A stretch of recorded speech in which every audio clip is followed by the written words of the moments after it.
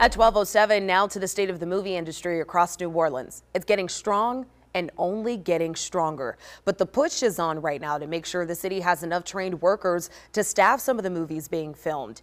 As Heath Allen shows us, the training is there. The jobs are too. They just need the workers.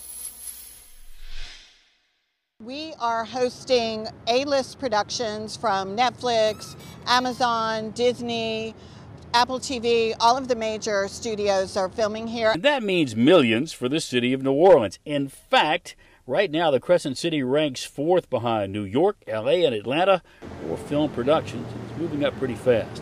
That means jobs for a lot of folks around here. Right now, this class for entry-level film crew members, the New Orleans Video Access Center, and artisan and technicians unions of the film industry training people for jobs here and now.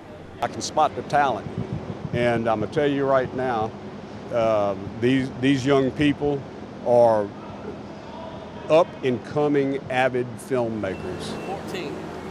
The training is basic, get your foot in the door instruction, and from there they learn the craft and make their own way. And some are already breaking through right out of this class. They really were able to break everything down to a pace where we can understand it versus you jumping into the field green with no prior experience.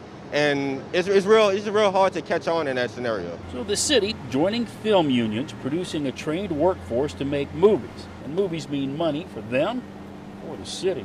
The city of New Orleans is at $683 million by mid-year. In 2019, the city did a record number of productions and an amount of spend in the city of $782 million.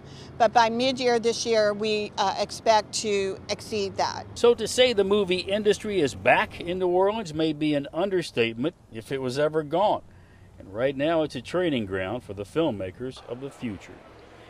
Heath Allen, WDSU.